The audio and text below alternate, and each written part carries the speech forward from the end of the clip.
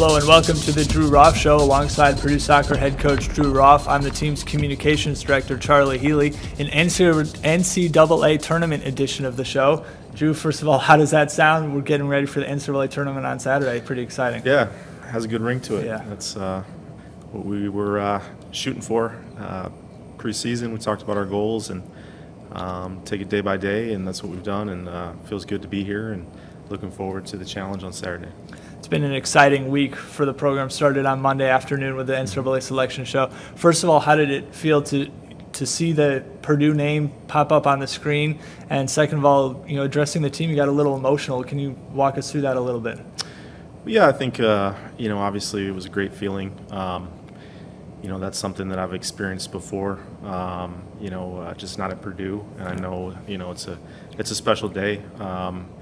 So many great teams, great players, great coaches across the country that if you can, be in that field of 64, it's just a really great accomplishment. And it's been a long time at Purdue, about 12 years. We've been here for 7 of them. So we've been building the program, and we've been, really working hard to create something special and trying to build something that lasts. And, sometimes, it hasn't happened as quickly as we'd hoped. So those are the moments that you just say you got to keep going, and eventually, we'll get this thing sorted out. So it was a big moment. Just a lot of people in that room that have been, very supportive of our program and our players, including, my family, of course, and everybody in the Purdue family. So you get them all together on a big day like that.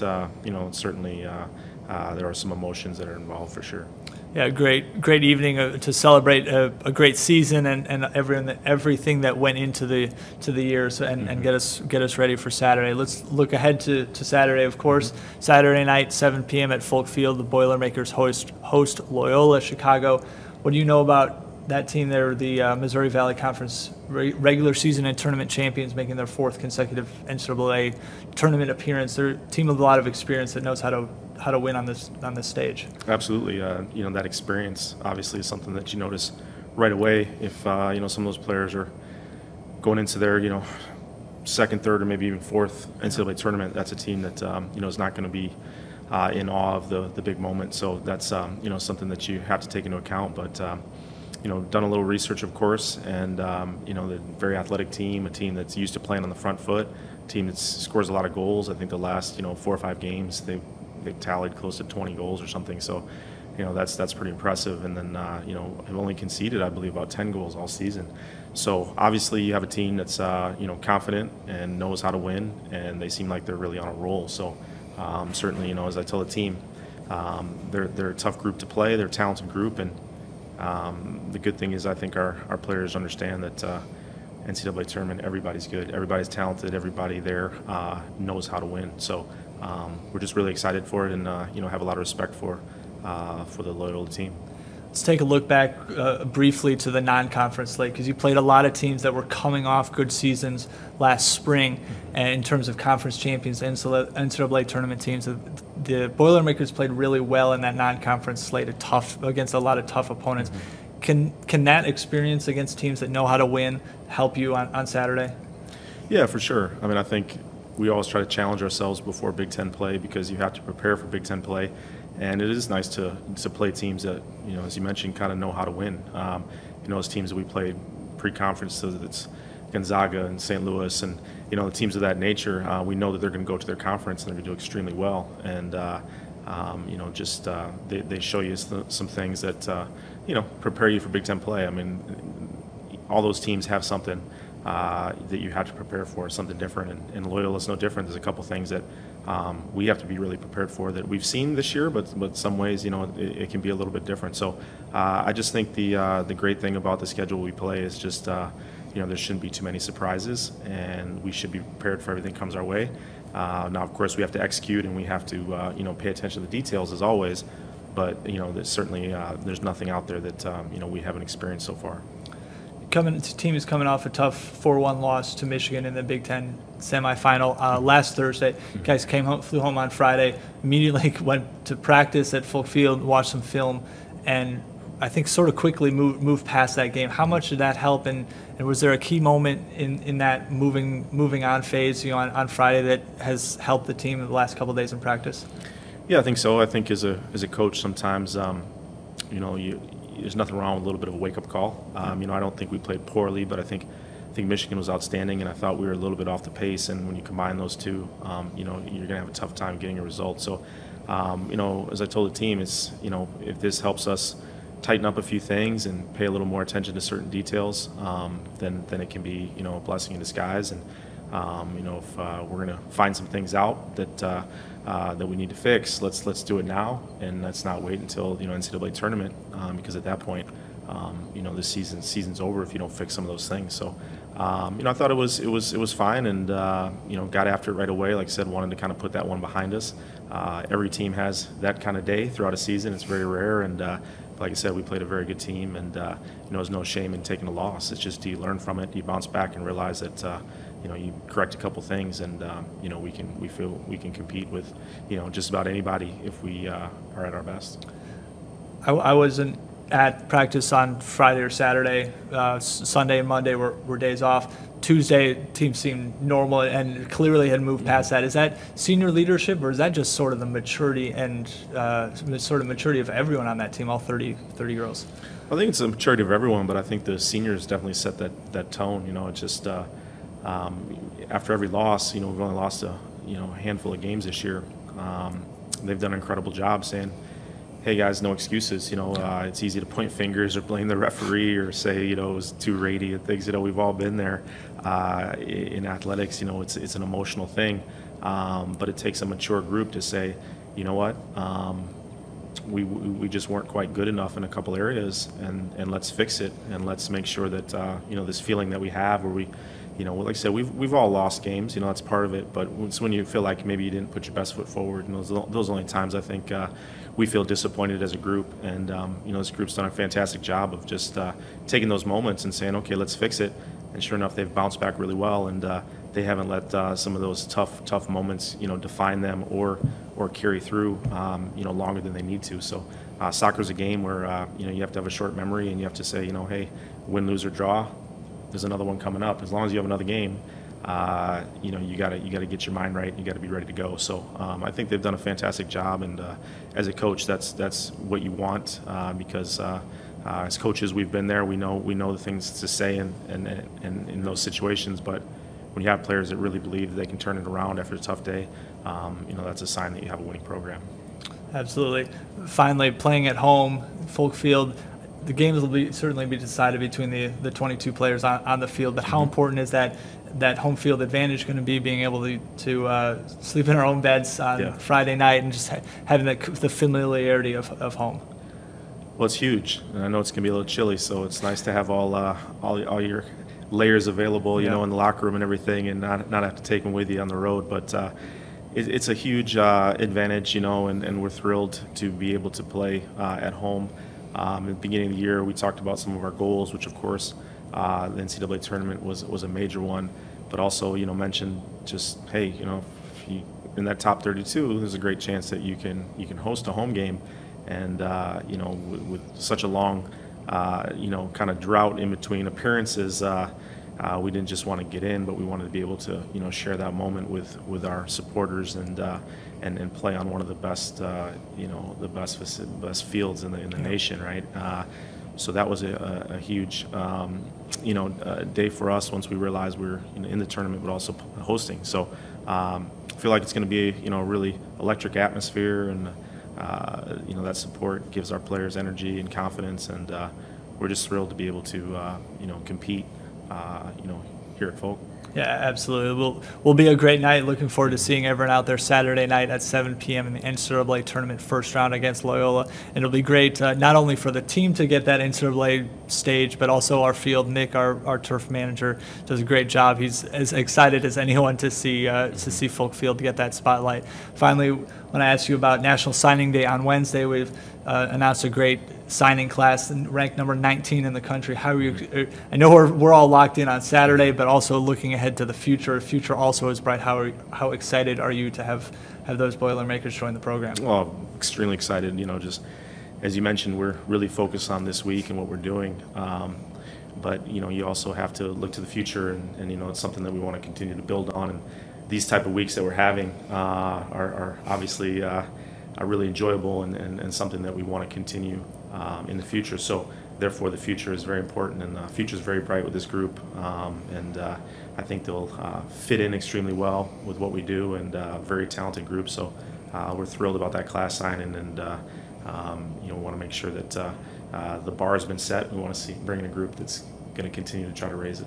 I think they will. Yeah, absolutely. An exciting week overall for the Purdue soccer program, not only with the NCAA tournament, but some future Boilermakers joining the program as well. Drew, look forward to seeing you Saturday night at Folk Field in the NCAA tournament first round. Sounds great. Thank you, Charlie. Yep. Welcome back to the Drew Roff Show. We're joined by fifth-year senior defender Maya Lambert. Maya, you're getting ready for the NCAA tournament. How excited are you for this new part of your career and for this program? Yeah, I'm super excited. I think we've been waiting for this for a long time, and we finally got the breakthrough to the NCAAs, and practice this week has just been awesome. Everyone's vibes are amazing, and just can't wait for Saturday.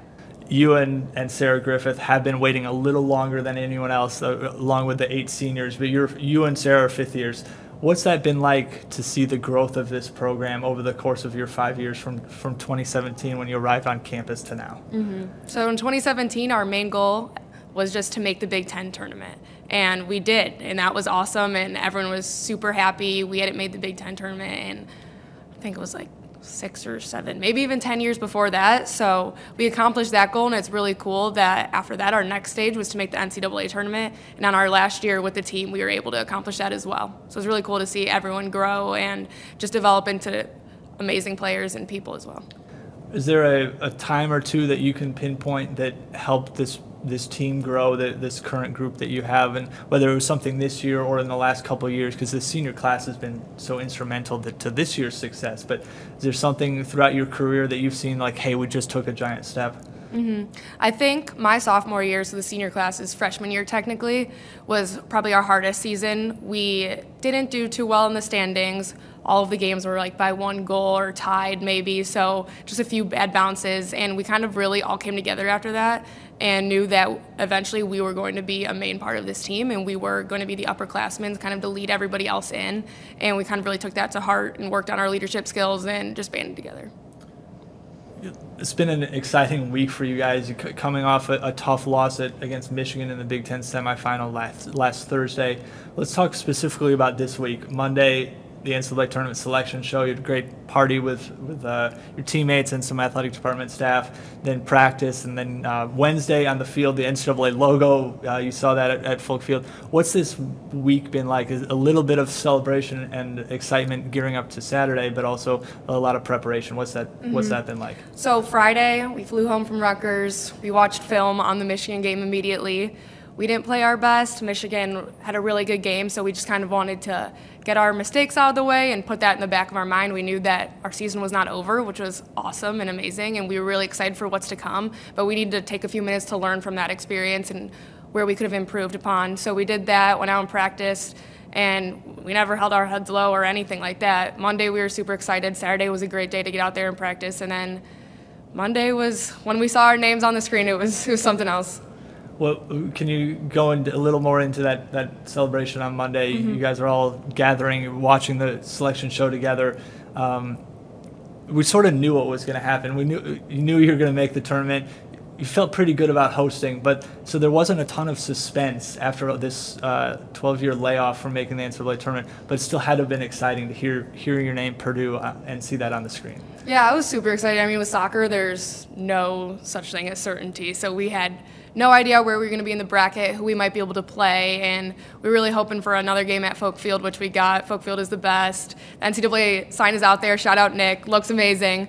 But it was nice to have our name called in the first half of the bracket, so we didn't have to wait the entire time for it to come up. So that was a little bit of relief. Yeah, a quick show, just rolling through the 64 teams, but it was certainly nice to get that out of the way and be able to relax and watch the rest of the show and think a little bit about Loyola. I know you haven't watched film yet, but do you know anything about Loyola?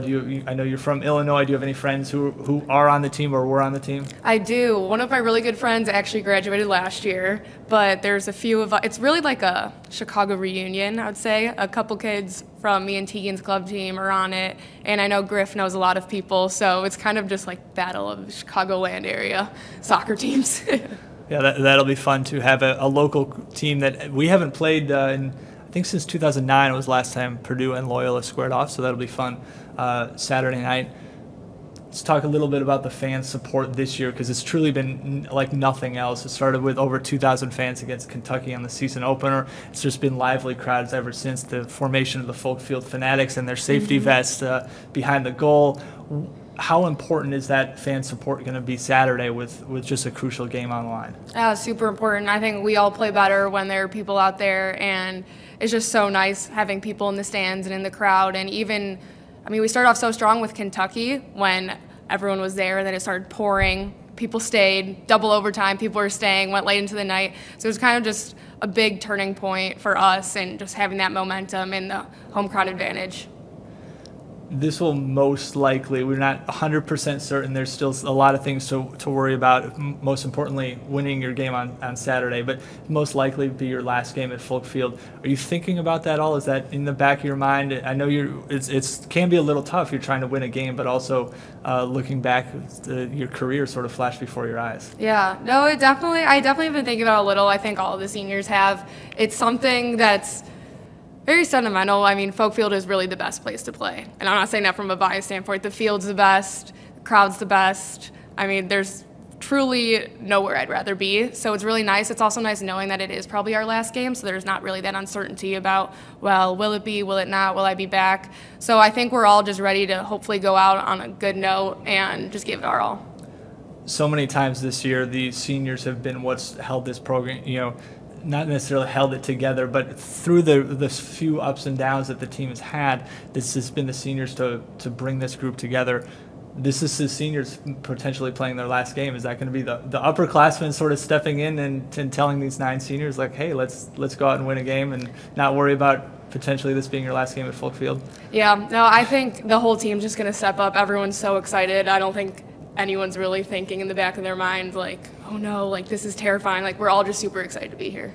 That's a good situation to be in, too, just having that general excitement. Hopefully we'll have a big crowd at Folk Field, 7 p.m. against Loyola and the NCAA tournament first round. That feels pretty good to say that, doesn't it? It does. Sounds good. So it will certainly be an exciting evening at Folk Field. Hopefully you all can join us. Tickets are available at PurdueSports.com or at the Folk Field box office.